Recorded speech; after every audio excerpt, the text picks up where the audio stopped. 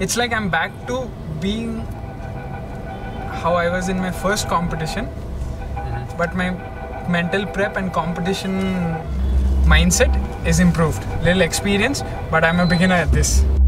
Because it's his first fight, nobody knows. Even he doesn't know, I don't know, right? So we have to see after the first fight whether he can take a punch, how he reacts to taking a punch, and so on. So he should not get hit. If he doesn't get hit, he's winning every match. For me, most annoying is these injuries where at the end of the day you are cursing yourself. Yeah. Right? Like why didn't I do this? Why I could have just stopped earlier. Like, don't get into these kind of injuries where like you are blaming yourself.